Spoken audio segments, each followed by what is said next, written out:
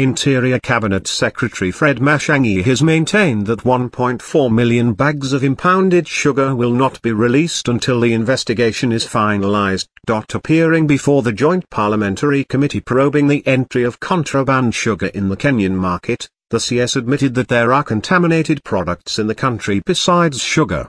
1.4 million bags of sugar that we are holding is not a small matter. We have arrested 72 people and we will arrest more. Public servants who have colluded will also be prosecuted, he warned. Matiangi however clarified that there is no cause for alarm concerning the statement he made that the sugar had traces of mercury, saying the statement was meant to caution and create awareness to the Kenyans. I don't know why a conclusion was drawn that we are focusing only on sugar.